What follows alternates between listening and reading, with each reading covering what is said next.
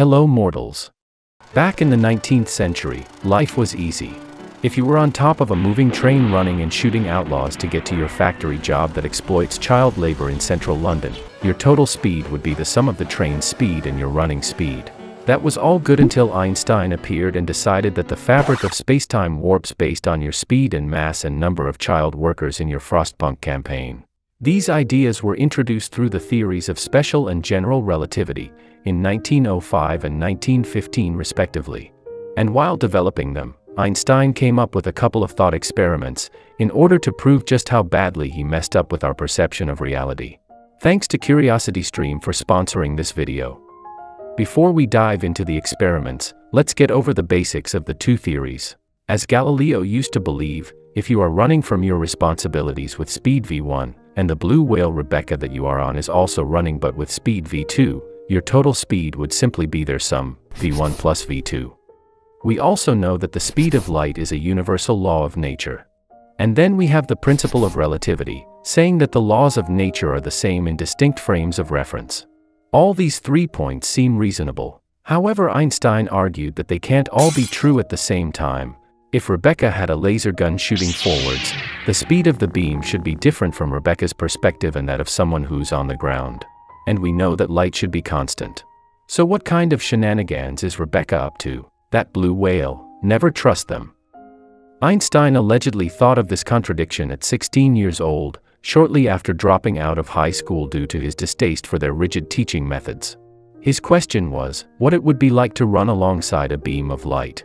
Einstein reasoned, he would be able to look over and see a set of oscillating electric and magnetic fields hanging right next to him, seemingly stationary in space.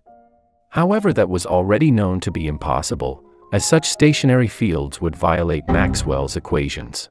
It was only 10 years later, in 1905, when Einstein figured everything out.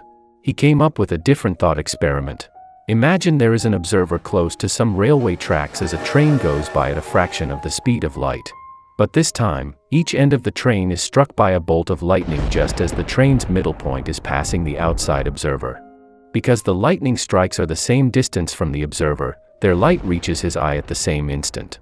So he would correctly assume that they happened simultaneously. For the second observer inside the train, however, the light from the two strikes would have to travel a different distance because of the movement of the train. The light from behind would arrive later given the extra distance, and the one in the front faster. Therefore, the second observer would conclude that the strikes were not simultaneous and that the one in the front actually happened first. This is when Einstein realized, simultaneity is relative. The order at which events happen can be different for different observers, and none of them would be wrong. But don't come at me with images such as claiming there can be several truths. One of these people is wrong. Someone painted a 6 or a 9, they need to back up and orient themselves, see if there are any other numbers to align with. Maybe there's a driveway or a building to face, or they can ask someone who actually knows. People having an uninformed opinion about something they don't understand and proclaiming their opinion as being equally valid as facts is what is ruining the world. No one wants to do any research, they just want to be right. Pardon the rant.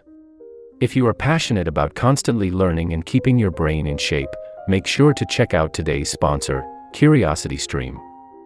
They are a subscription streaming service that offers thousands of documentaries and non-fiction titles from some of the world's best filmmakers, including exclusive originals, ranging from physics and space, to history and politics.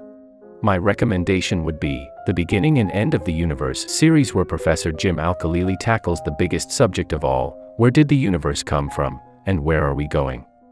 Go to curiositystream.com/sciencephile for unlimited access to the world's top documentaries and non-fiction series. Use promo code Sciencephile to save 25% off your yearly subscription at only $14.99 a year, which is a very affordable $1.25 per month. Links in the description. Back to special relativity. As we previously mentioned, simultaneity is relative. And to illustrate how ridiculous this is, let's look at another example. The bar and ring paradox. Suppose you have a rod traveling upwards to the right towards a ring. The rod has a length slightly bigger than the diameter of the ring, so normally it shouldn't fit. Yet if the rod is traveling at a fraction of the speed of light, From the ring's stationary perspective, the rod would experience length contraction and would then be able to pass through the ring. The paradox, however, arises when we check the traveling rod's perspective. In this case, the rod would think of itself as stationary, and instead, the ring would be traveling fast towards it. And because of the high speed, it would be the ring that experiences length contraction. So from the perspective of the rod, the ring would become even smaller than originally, so the rod would definitely not fit through, even though it does if we change the perspective. So what's going on? We can't have both the rod passing through and not passing through. This is not Schrödinger's rod. We should have one global outcome. The resolution of the paradox again lies in the relativity of simultaneity. The length of a physical object is defined as the distance between two simultaneous events occurring at each end of the body, and since simultaneity is relative, so is this length. Although the rod and the plane of the ring are parallel in the rest frame of the ring, they are not parallel in the rest frame of the rod. The uncontracted rod passes through the Lorentz contracted ring because the plane of the ring is rotated relative to the rod by an amount sufficient to let the rod pass through. Has your brain been distorted enough yet? Similarly to this one, here's the ladder paradox. Imagine shooting a ladder at a garage at near light speed. The ladder is longer than the garage, which also has both doors open. Due to length contraction, from the garage's perspective, the ladder has shrunk enough to fit inside the garage. While inside, the doors close for a moment.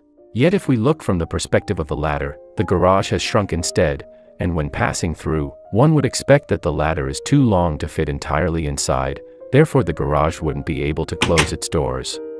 The solution to the apparent paradox is, as in the previous cases, relativity of simultaneity.